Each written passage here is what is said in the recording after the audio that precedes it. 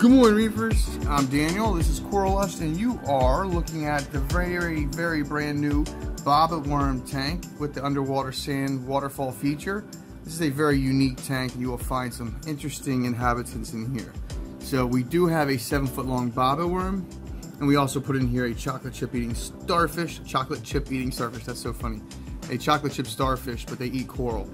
So you have to be careful, and you do not want to add them to certain systems. So what we're going to do with this tank is kind of educate you guys on all the do's and don'ts of having a reef aquarium. Tell you the difference between, you know, a drilled tank, a refugium, a skimmer, a sump, a return pump, all that fun stuff. Now I have the lights off on now, so you guys can't really see what's going on, but I will do a tank part breakdown video later on and explain it. This is just kind of, hey, check out the Bobbit Worm tank video, check out the Gorgonias, check out the damselfish, and you know, this is just, like I said, entry video update.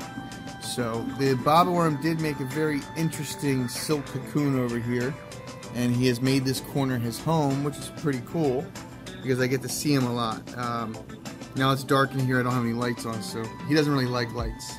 He's very nocturnal, but he'll come out here. I just put some food in, and he'll come out and check and see what it is. But everybody seems to be getting along so far. I don't see anyone missing. We did just add a sea apple as well. We love the sandfall, so the filter feeders in the tank do really well, is what we're hoping. So we'll see what happens. Sea apples are hard to keep.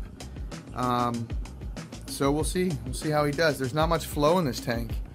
There's really, the circulation is all based on that sandfall and that pump. So it does pump water out the top.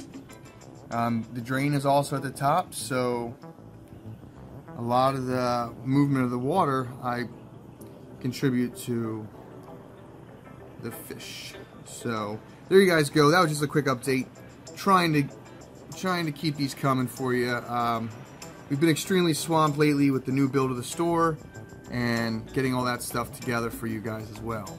So also look for our grand opening. That should be coming at the end of the month, and we'll have more cool tanks like this and interesting builds. We are working on some really cool tanks in the future that are going to involve frogs and some other interesting creatures.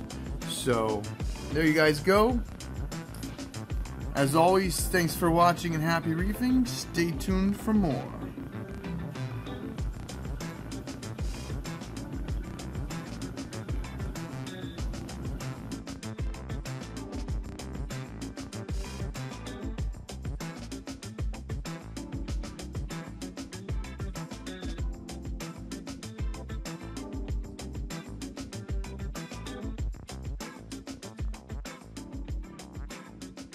If you liked the video, give it a thumbs up and share with a friend, and thank you for being part of the Coralust community.